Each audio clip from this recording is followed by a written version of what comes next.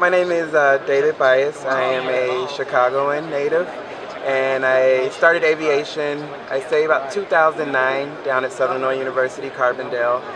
And what made me want to be a pilot was when I was in the first grade, I went on Southwest Airlines, got to see the cockpit, and I fell in absolute love with the whole business. As I got older, the method of teamwork and how it takes so many different people to get one aircraft off the ground, from gate agents to ramp agents, rampers, fuelers, de-icers, it's all one big team working to get one aircraft up. So to be a part of something like that and then to push the throttles forward and take off in the sky, it's like I have to be a part of it. So that's how I got into the world of aviation. For down the road, I would like to work for a company that allows me to fly the line, and then at the same time I can work in the office in management or pilot recruitment or fatigue studies, and then go back and push the throttles forward again and take off. So. My name is Anna Antonini. I'm also at Southern Illinois University Carbondale. And I got into aviation a lot of because of the travel aspect. I love learning about new places and getting to see all the different things and different cultures, and I think aviation was really a gateway to that. And like David said, I love the type of teamwork that it involves and everything that goes from down to the gate agents to flying.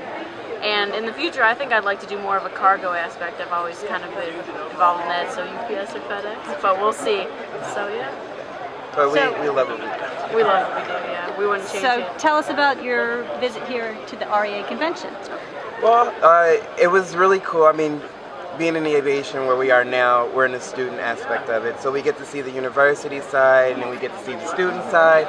So to be able to see from industry side what the regional airlines want and what they're thinking about, especially with the new rule going through with the 1,500, how do they feel about it, or what they would like to see come from the university side, as well as how we feel as students and as our university itself. So it was good to see that other side of it.